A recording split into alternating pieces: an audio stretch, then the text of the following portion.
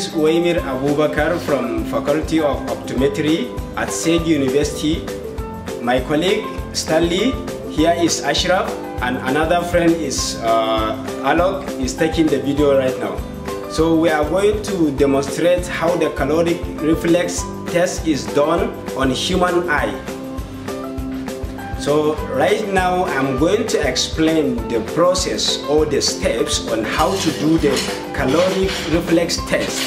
First of all, you have to ask the patient to remove his spectacles, or if he is wearing any spectacles or any contact lens, you should ask the patient to remove first.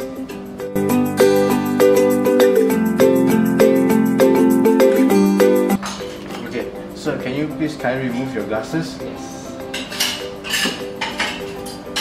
Are you wearing any contact lens? Okay, then so please slide down on the sofa. Okay. Okay, thank you.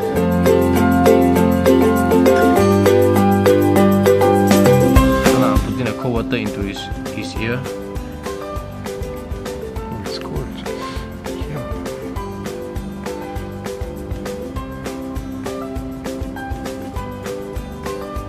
How do you Now feel? can you see the reflex is going to the opposite side? Do you feel any watery, fresh? I feel it's very cold.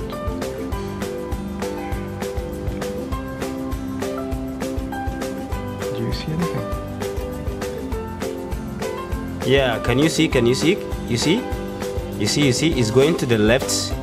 It's going to, yeah, it's going to the opposite side.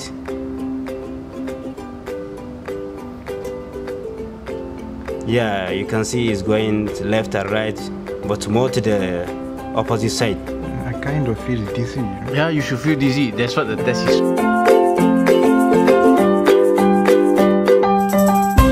One.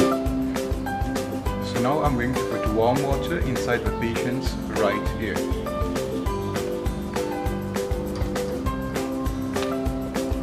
Open your eyes, please. Open your eyes, big.